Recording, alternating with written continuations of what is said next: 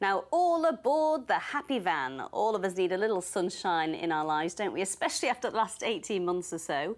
Well, one woman from Mirfield feels so strongly about spreading that message that she's taken a yellow happy van from John O'Groats to Land's End over 22 days, stopping at parks and beaches along the way to cheer people up. Ian White caught up with her in Worksop this afternoon.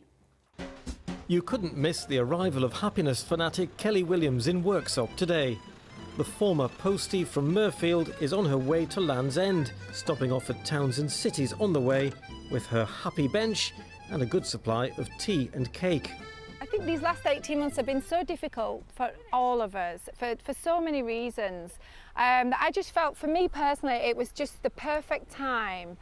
I just wanted to do something. I just wanted to literally, spread a little sunshine. That's, some people call me Little Miss Sunshine. Kelly's taking lots of photos along the way and is encouraging people to follow her journey online.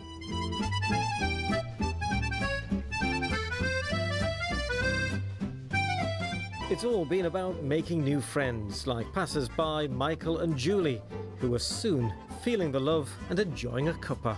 Oh, it's tremendous. Anything what can lighten up somebody's day and make them feel a bit more positive and change their attitude by just a little bit, it's got to be better, hasn't it? I mean, we've had a bad 18 months, so if we bring a bit of cheer, a bit of sunshine, a bit of light laughter, it's got to be better, hasn't it? Lift people's spirits.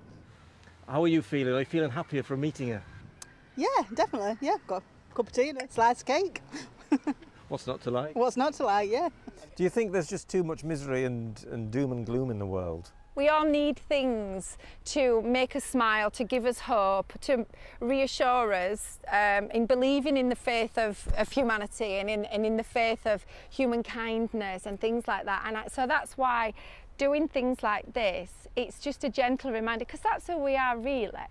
We are kind, we are friendly, we do say hello to one another, we do chat. And I'm just kind of reminding people, I suppose, that that's who we really are.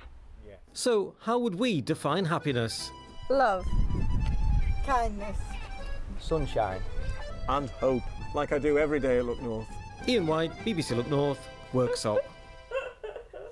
I tell you what, I'd be happy spending 22 days in that camper van. With endless tea and cake. That's what my sign would have said. Cake, that makes me happy.